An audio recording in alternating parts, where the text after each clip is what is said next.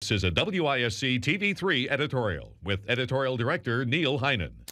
Safe Harbor Child Advocacy Center is one of Dane County's most important resources for children. Sadly, but absolutely necessarily, because it is there when a child needs it most after being a victim or witness to abuse. It's a place where a child can go to be interviewed, hopefully just once, in a safe, comfortable, nurturing environment. The staff at Safe Harbor are highly trained, compassionate, and committed to helping children through times we would never want any child to go through. As important as it is, however, Safe Harbor is not state, county, or city agency. It is funded by donations and grants, and that's what makes two upcoming events so important.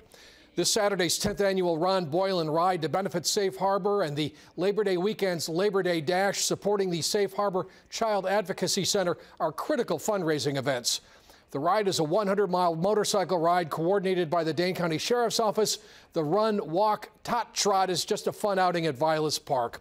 Visit the Safe Harbor website for registration information. Join us in supporting Safe Harbor.